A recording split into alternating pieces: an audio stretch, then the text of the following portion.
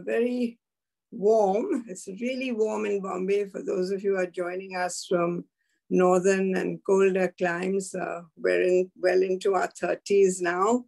A big switch since February. And Robert, if I may address you by your first name, thank you so much on behalf of the chairman of the CSMVS, the trustees, the Director General, Mr. Sabyasachi Mukherjee, the staff of the museum, and on behalf of my executive committee at the Museum Society of Bombay, the members of the Museum Society, the friends of the Museum Society, and all our guests who have joined us here today. It's really very, very kind of you to extend yourself and give us this lecture. I first read about Robert and I kept on calling him Geddes. He said, no, I've done my research on him. My name is Stevens. And दूसरा एक आणखीन गोष्टी आहे की आमच्या Robert आहे ना ते लई चांगला मराठीमध्ये गोष्टी करते and also in Hindi. He speaks very well. So Robert, I'm going to be greedy. Your next lecture, you pick the language of your choice and we'll have the audience ready for you. So I hope you accede to our request and I hope I've not overstepped my friendship by making that little announcement about you. But to be a little more formal, after completing his Bachelor of Architecture degree from Virginia Tech in 2007, Robert Stevens left his childhood home of Somerville in South Carolina and moved to Mumbai, India. He joined RMA, Rahul Mehrotra Associate Architects, as an apprentice at the age of 22 and is now a principal at the same firm. Robert is part of the core team at RMA responsible for recent additions to Mumbai's built environment, including the CSMVS Visitor Center, where we generally have all our talks and we are wanting to get back to our home as soon as we're allowed. He's also done the Children's Museum in 2019 at Kalaghura and under construction, the Mata Ramabai Ambedkar Crematorium at Worli. It's quite an iconic piece of architecture. I saw it on display and a video on it at the recently concluded architecture exhibition at the Max Miller Bhavan around the practice of Rahul Mehrotra. In 2016, he founded Urbs Indus, a studio that narrates lesser known civic histories through the juxtaposition of archival material with contemporary aerial photographs of urban India. His work has been exhibited in Mumbai, Ahmedabad, Hyderabad, Chennai, and Edinburgh, and has appeared in publications such as The Guardian, Domus India, and Scroll.in. He currently lives in Mumbai with his wife and his son. Bombay Imagined was Robert's first book and was conceived in the meditative depths of the Mumbai local trade in 2013. I like that tongue-in-cheek comment that he has made, but we can get lost in a crowded place within our own mind and mental spheres, and matured through various lockdowns during the global coronavirus pandemic, which I hope has concluded. We're really looking forward to your talk and a few words about what we're about to hear, just a little teaser. He'll be talking about beginning in 1690, Bombay Imagined, an illustrated history of the unbuilt city, tells the story of 200 unrealized urban visions, aspirations of an evolved metropolis, boasting everything from humane housing, which we're aware of, in those days, expanded parks, little heard of today, to sanitation systems, which have practically burst at the seams, and more. Ideas that never saw the light of the day are richly illustrated with archival drawings, contemporary speculations, and artistic overlays, illuminating long-lost futures from the city's never before seen past. I do not wish to stand between the speaker and the audience, but I can assure you that Bombay Imagined is a testimony to the audacious dreams of city lovers, a chronicle of untold narratives across centuries, and an insight into the tides that have shaped present-day Mumbai. Thank you so much, Robert, for agreeing to give this talk. And before I hand you over to our technical team, I would like to thank our technical team, ably led by Professor Dr. Jason Johns, Yashraj, Aishwarya, and Renalini. Thank you, tech team. Thank you for all the work that you do with such patience. And may I add, ladies and gentlemen, it's voluntary. So thank you so much. And I hand Robert over to the audience. Thank you so much. Enjoy the talk. Thank you very much, Dr. Godrej, Jason, and the team, of course, the Museum Society of Mumbai and the CSMVS. It's a great, great honor. I'll begin with kind of two disclaimers for this evening, because I recognize some friends who attended a previous talk.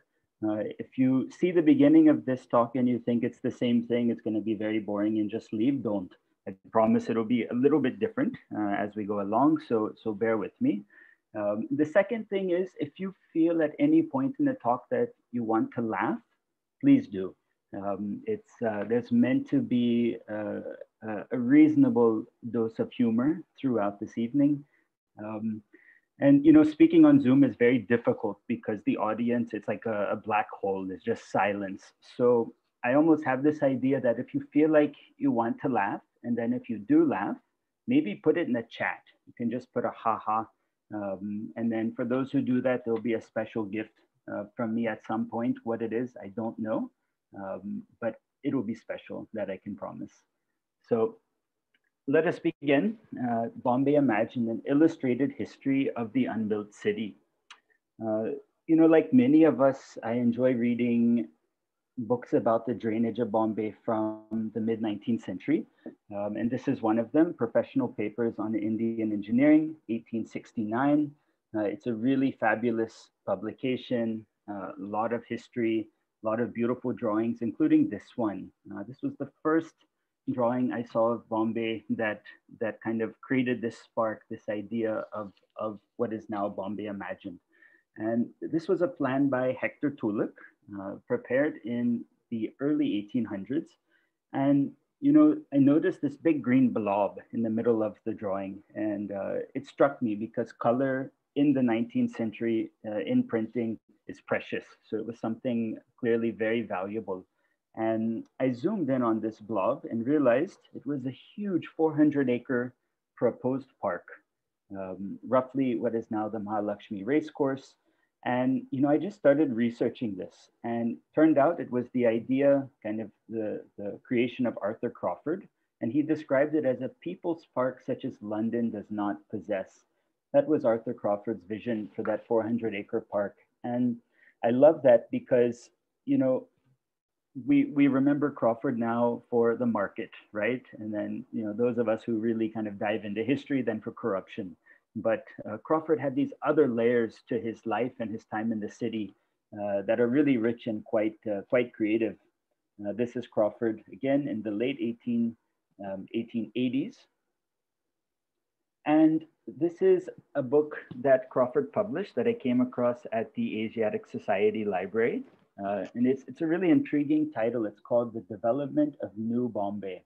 And I love that because, you know, typically we think of New Bombay as beginning in the 1960s, right?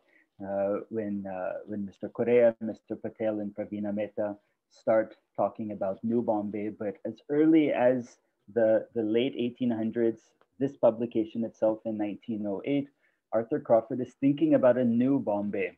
And one of the projects in his New Bombay is at the Mumbai Devi Temple Tank. This idea was birthed in 1870. And he described this as a place more beautiful and picturesque than the Place Vendôme in Paris. He imagined godlike steps in black and white marble, which were to lead down to the water's edge, while gardens with seats were to bifurcate the descent.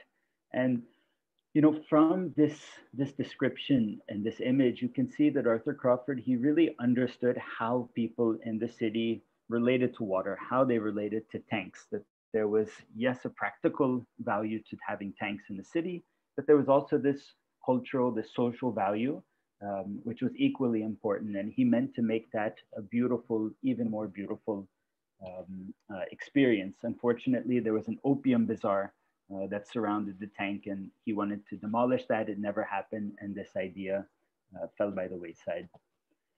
So, Arthur Crawford really was the source of this whole exploration over the last 7 years to search and discover and think about all the ideas for the city that were never realized, right? A wide range of projects, and I did a lot of research, all around the world. Some searches in person in libraries in London, in the US, many digitally, virtually, and I compiled this kind of black folder, which I call the manuscript. It was a really exciting. This was between 2013 and 2016. It was a really exciting time because I was just in the middle of all this research. It was the first time in my life I kind of embarked on something like this. And this manuscript was created. It sat in my wardrobe for those 3 years. And I was ready to go. I thought we're going to write this book. And then by 2017, 18, it'll be out. And then this happened. My wife and I, we were expecting our first child, Tina Nandi. She's also been instrumental in realizing the creation of this book, both the publication as well as all the communication after the book has come out. But in 2016, we our life turned upside down because, our son was coming into the world. And we decided early on two things. We said, we were in Bombay, in Bandra, where we still are. And we said, we want to have a home birth under the supervision and guidance of a midwife and a doula. We had a backup doctor at a hospital as well, but we were very clear we wanted a home birth. And two, we wanted a water birth, which is what it sounds like. It's a birth in water. So on May 18th, Tina goes into labor. It was early morning, probably I think around 8 or 9 a.m. Very slow contractions. And, we thought, chalo, around maybe 3 or 4, we'll start filling up the pool, the kiddie pool for the birth. Our midwife was guiding us. And then I believe it was around noon that the doorbell rang. And I was like, come on, who's bothering us? Tina's in labor. I opened the door. It's our security guard. And I said, kya hua? He said, 5 baje sham se 7 baje subah pani nahi milega, water cut hai. Oof. I absolutely panicked.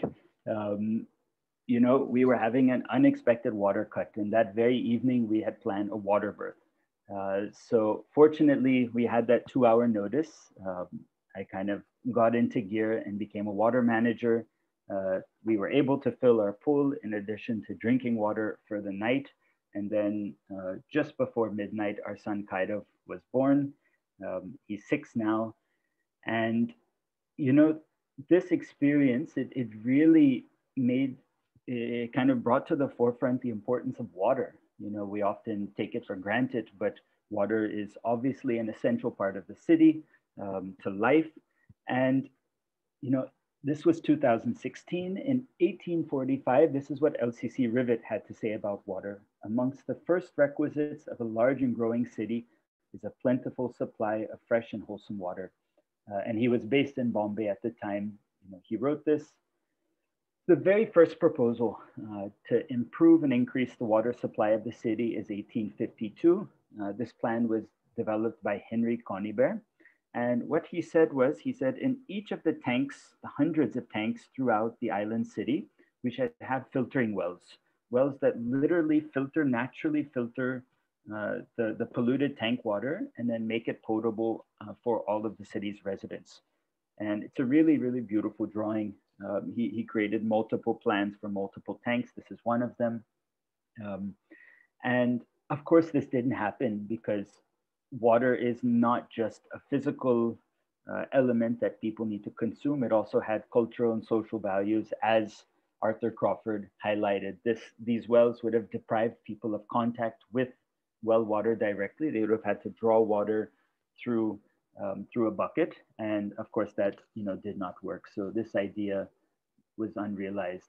And Henry Conybeare was a very interesting man. He was one of these kind of polymaths. He was a hydrologist. He also, prepared drawings for St. John's Church at Colaba. He had his hand in a little bit of everything. And one of his other ideas, which is detailed in Bombay Imagined, is this. He wanted to eliminate all burials and cremations on the sands of Back Bay and relocate burial grounds to the eastern slope of Malabar Hill. He said, his argument was Malabar Hill is useless for construction. And those are his exact words. And he said, we might as well use it to inter the deceased. And then, really brilliant idea, an exciting idea. He said, this gentle sweep of sand and water along Back Bay, let's develop this into what he called a marine parade. Basically the first idea for Marine Drive. And this was also in 1852. That was Henry Conybeare. Speaking of burial grounds, 1935, this was a proposal by the Bombay Kennel Club to create a half-acre pet cemetery at Sudi. Also, this did not happen, of course. The price of the land was out of reach for this small community.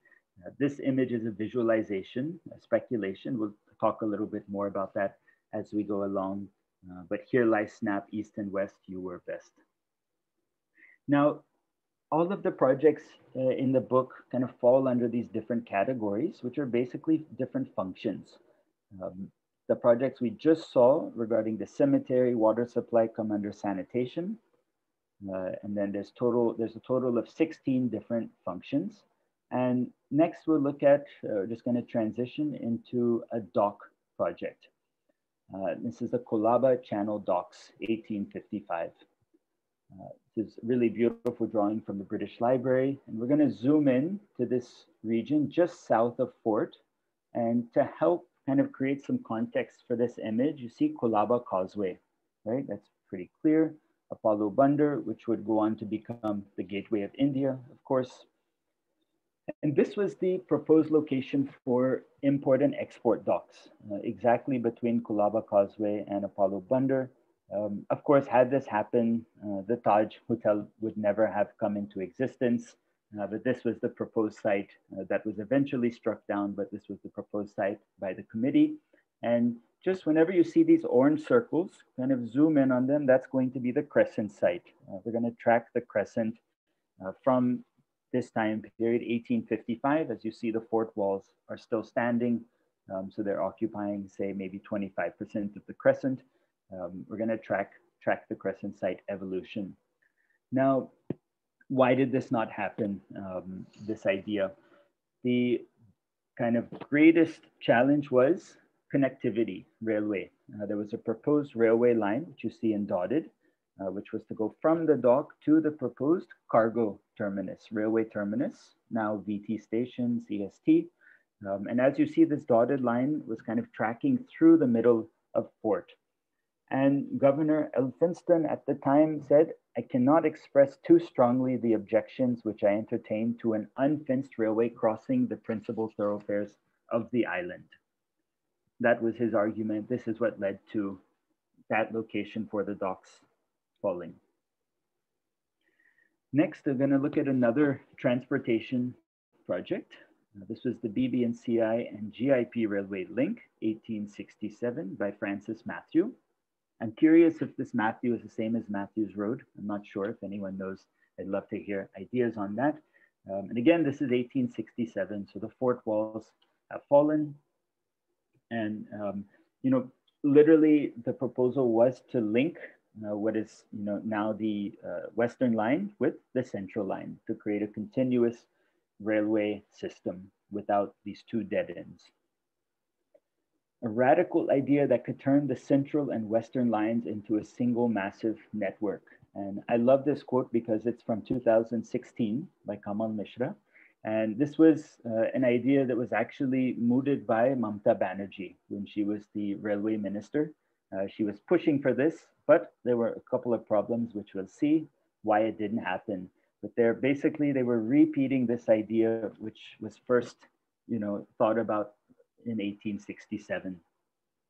We'll zoom in on the site. Again, you see Colaba Causeway. That was the Central Railway line, which was to kind of snake around and then go through Fort. There were two lines actually proposed. One was a locomotive steam railway, and the other was a horse-drawn railway. The red is the horse-drawn, and that was to go straight through Fort. And then, of course, the crescent site. So now you see this really beautiful, clean crescent. This is, again, 1867, devoid of the fort wall kind of graphic interruptions. And this is kind of, I think, the primary reason why this idea never evolved further. The locomotive line would have cut straight through Bombay Castle, and the horse-drawn railway was to go straight through then an existing large tank in front of the Mint. And it's really, fascinating to me, the argument why Mamata Banerjee's scheme was not realized was many engineers said the utilities, the existing underground utilities in Bombay are too complicated to attempt this connection. So it's the same reason, it's kind of this extent infrastructure that foiled both of these proposals. Now, some projects follow these very hybrid ideas, hybrid aspirations, and this is one of them, Hector Tulloch's Underground Railway from 1869. This was the map he proposed. You may recognize the green blob in the middle. That was Arthur Crawford's park. Hector Tulloch and Arthur Crawford were kind of buddies, and they supported each other's ideas. So you see this park for about 5 years in multiple drawings. They really, really pushed it. But we'll focus on, again, we'll go back to Fort and look at Tulloch's railway. So this is it. And, I've seen many plans in the last 7 years. The only reference to the Underground Railway is this little word tunnel. You see that circled here. And this is a huge map. So it's kind of interesting, I think, how one really has to search hard sometimes. It's literally a needle in a haystack on this drawing. But this was the giveaway for Hector Tulloch's tunnel. You see the empty crescent still, just south of Fort. And this is a description of Tulloch's proposal. During the day, passengers were to be ferried southwards into the city center, while at night, northbound carriages filled with the day's business, fecal matter, were to traverse the same tracks.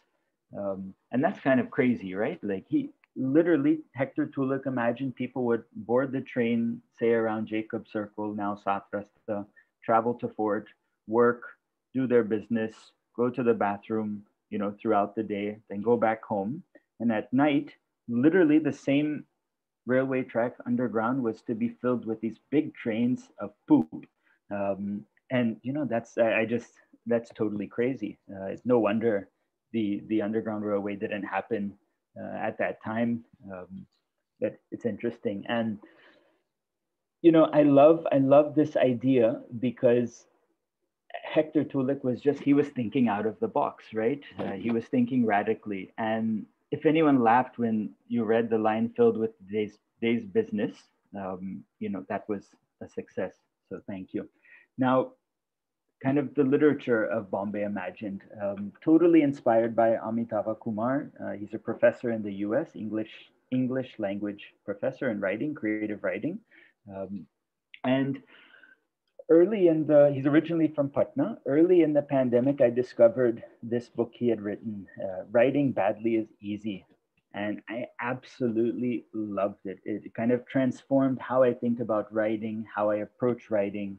And I would like to say one of his basic premise is that writing should be fun and it should be accessible to a wide range of readers. So he's inspired much of the writing in the book.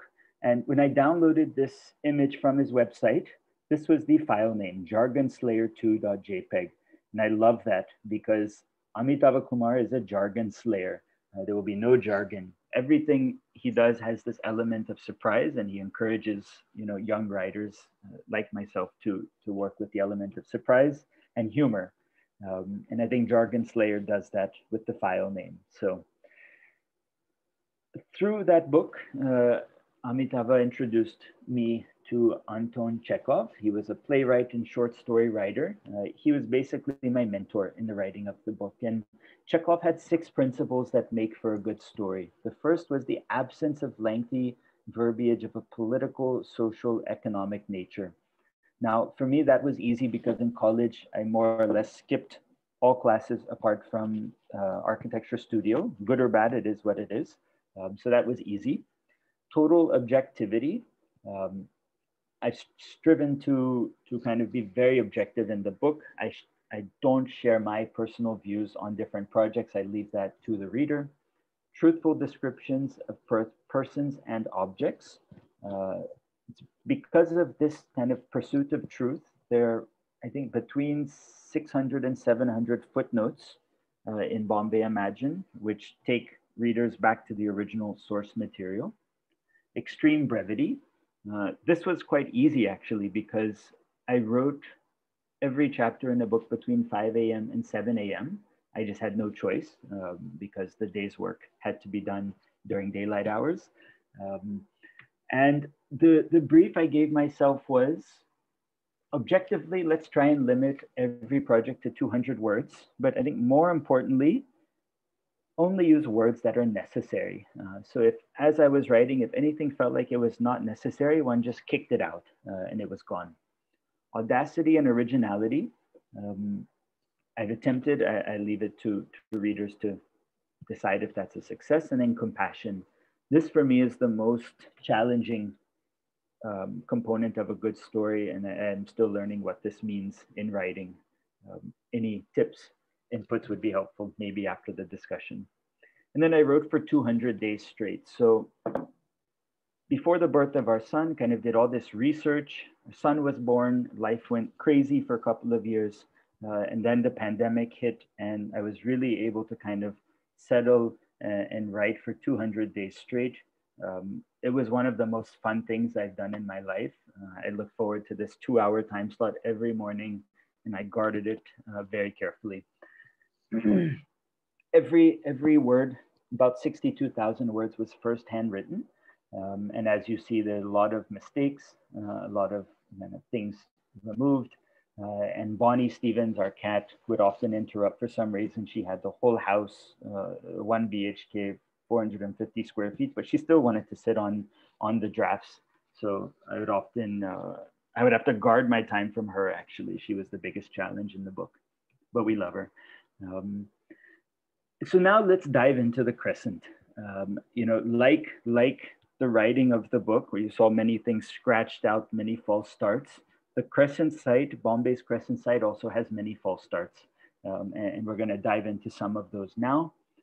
This is the crescent site in sometime between 1880 and 1900. This is a really beautiful photograph held at the Sarmaya Arts Foundation here in Bombay. And you see, of course, the empty site. And it was around this time that Jamshedji Tata had this idea. Tata imagined that the day was near when men could remain at their usual stations and work in a temperature regulated by artificial means. He had this really crazy idea that we're going to make this circular building on the crescent. There'll be offices, there'll be concert halls, there'll be cultural facilities, but in the very center of the building will be an ice creating factory. And that's going to cool all of the spaces and make it comfortable without fans. And, it was really, really quite radical to think people don't have to, leave their office at any season of the year.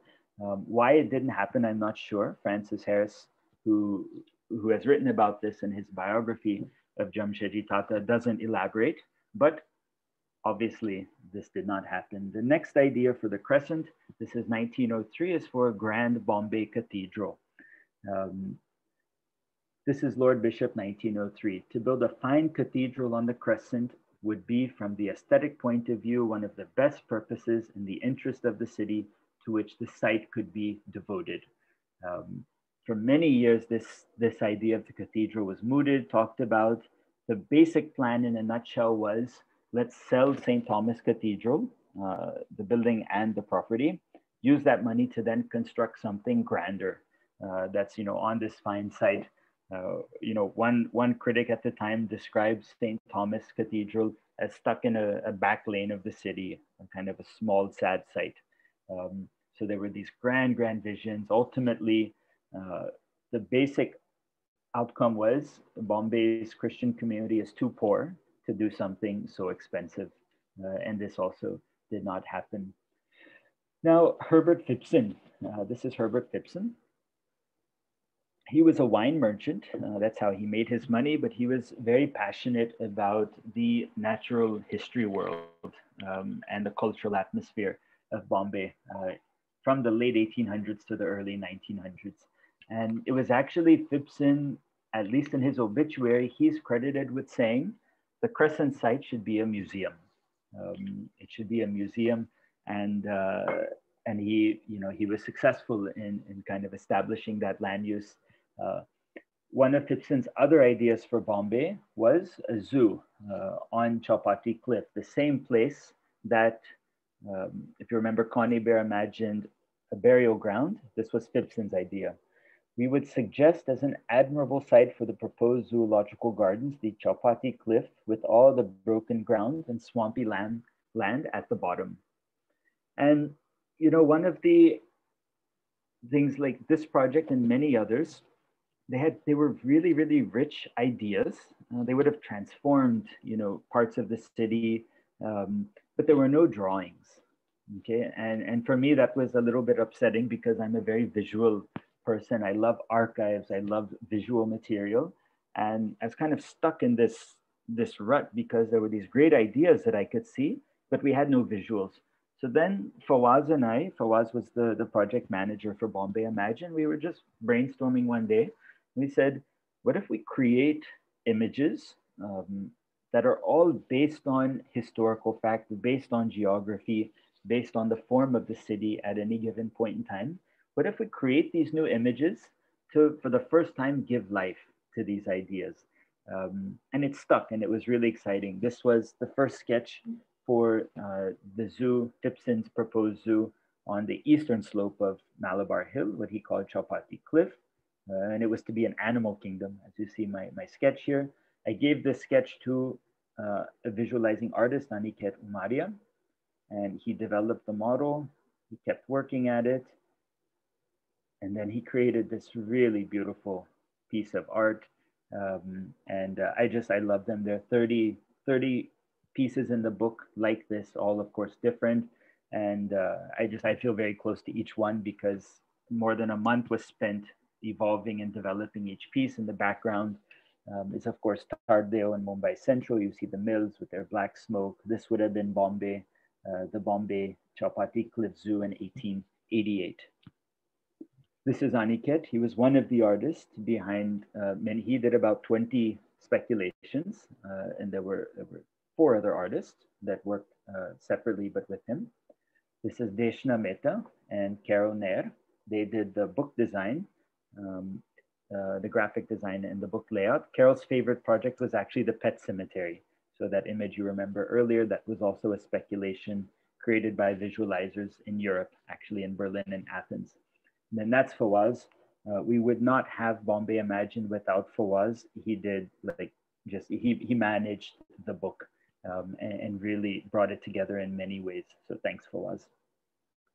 Now let's zoom into the museum on the Crescent, right? We've seen the failed ideas for the Crescent.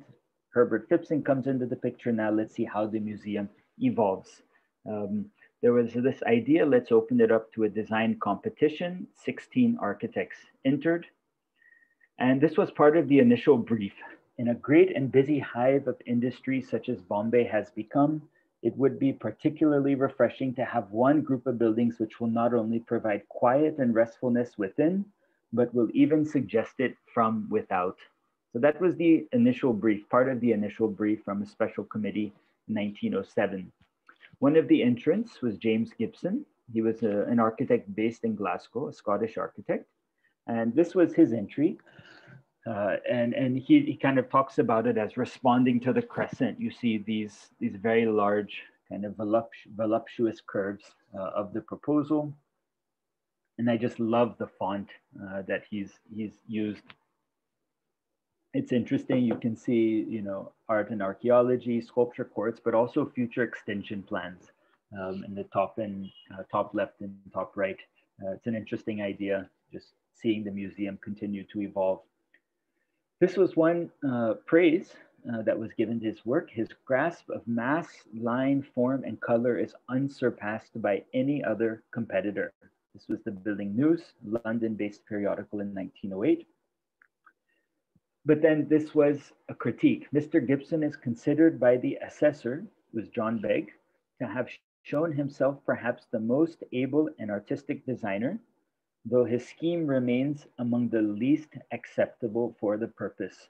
So the basic critique was, yes, these forms are beautiful, but we can't have curved walls for art for a gallery.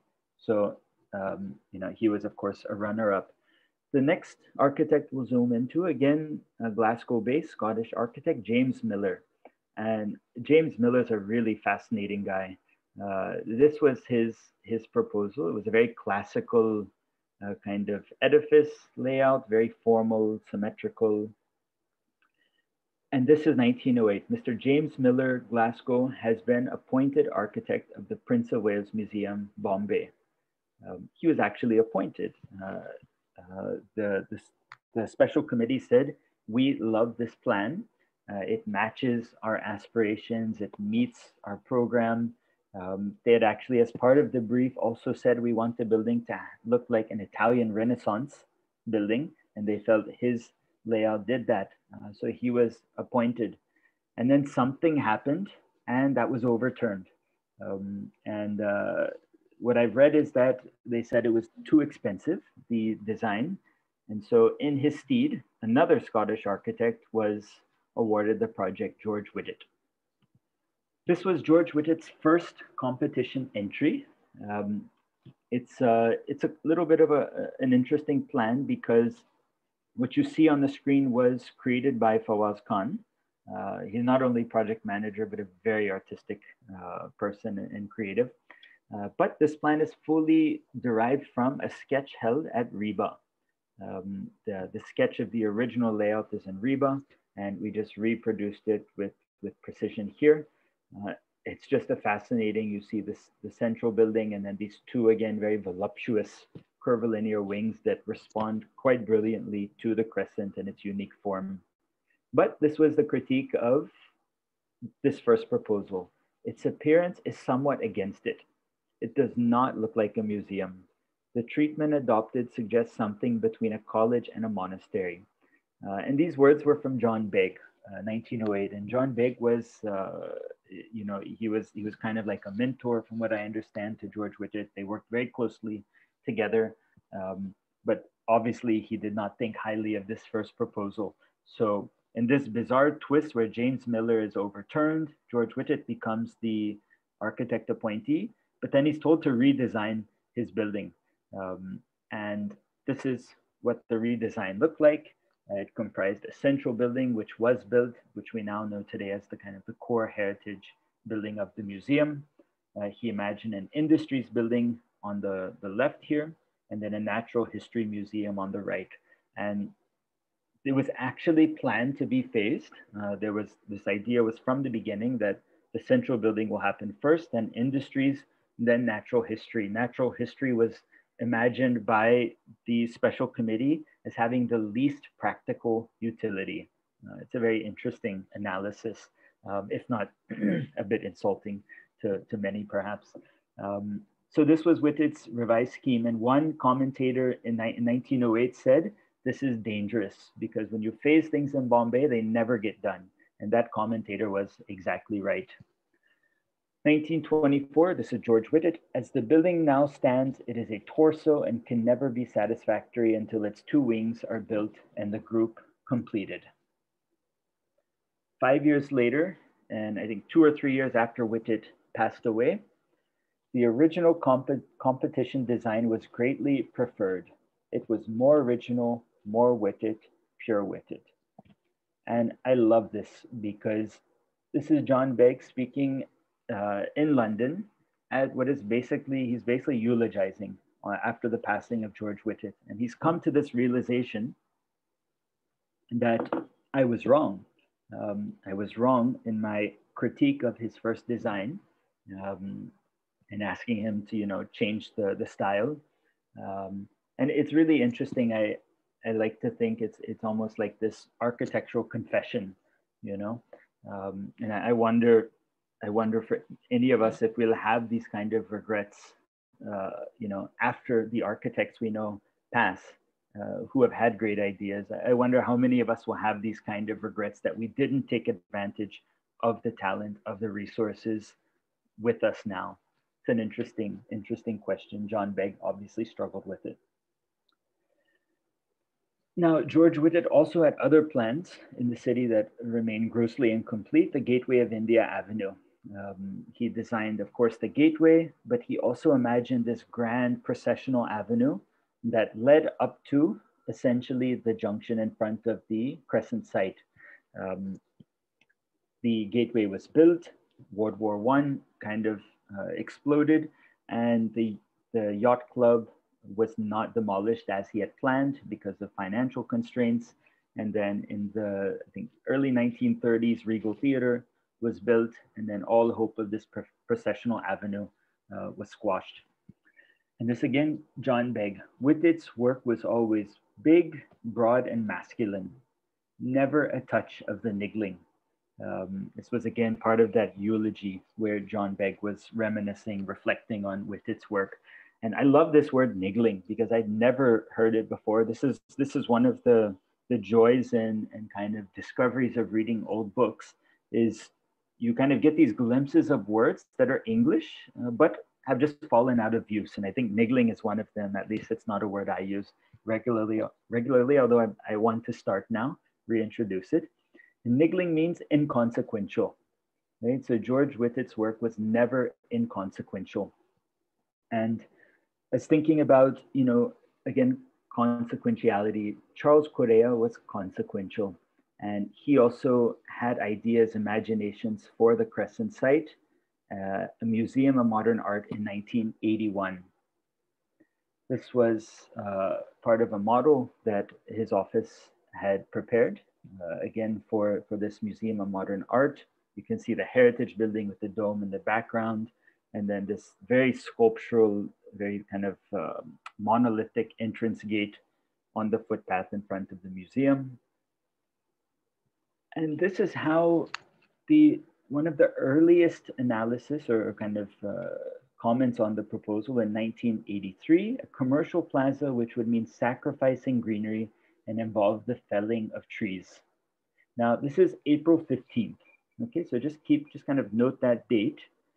April 21st, 6 days later, inquiries showed that the facts contained in our story entitled Commercial Eyes on Museum Garden are not correct. The error is regretted. So Charles Correa was a victim of fake news, basically.